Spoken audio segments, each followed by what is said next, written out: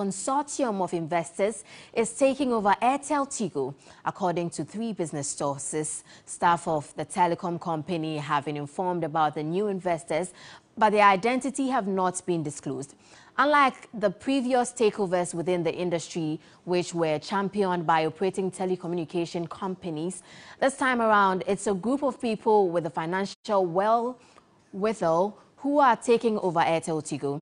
Government took over AirtelTigo in 2021 for only $1 when the majority shareholders Bharti Airtel and Millicom gave up their interest in Airtel and Tigo and left the country.